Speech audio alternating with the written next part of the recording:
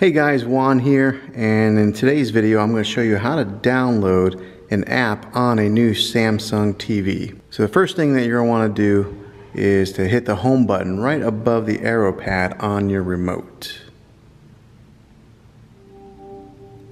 This here is a newer Samsung TV, so some of your Samsung TVs may look a little bit different. This one has like a black style menu bar on the bottom. Some may be white, some may be blue. Depends on what model your Samsung TV is. So you'll get to a screen that looks like this. It's important to remember that you are going to have a Samsung account to set up to download apps.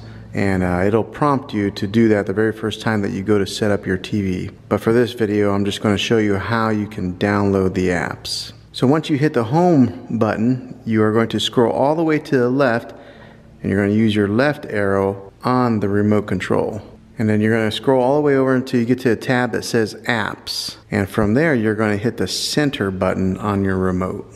Then it'll bring you up to a screen that looks like this. And as long as you are signed into your Samsung account, you'll see a little menu bar pop up like this with different options and different apps that you're available to download. So as you see, this is a menu bar here. It's got the editor's choice. It's got Apple TV, Apple Music, HBO Max. These are just some of the real popular ones that they kind of recommend for you. You can hit down button, and these are the most popular. Of course, there's YouTube, Hulu, your Spectrum TV, and your YouTube Kids. And then the downloaded apps, if you push down one more time, are the ones that you have on your menu bar. So what we're going to do is we're just going to go over to YouTube Kids, and then we're going to hit enter on that as if we're going to download this one. So as soon as you enter it, this screen will pop up.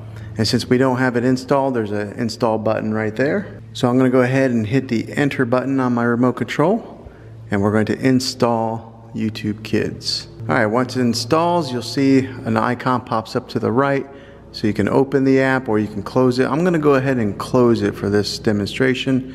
Once you close it, you can either open it here or add it to your home screen. So if you add it to your home screen, that's when it'll pop up on the menu bar that comes up at the bottom of your screen whenever you hit that home button icon. Okay, and as you can see, it's now on my home button icon on the bottom right there, and it's saved. So it's as simple as that as far as downloading any kind of app onto your Samsung TV. Hopefully this video was helpful to you. If it was, go ahead and throw a thumbs up on this. Go ahead and subscribe to my channel. I make tech videos all the time, and I'd love to have you back in the next one. Until then, be creative.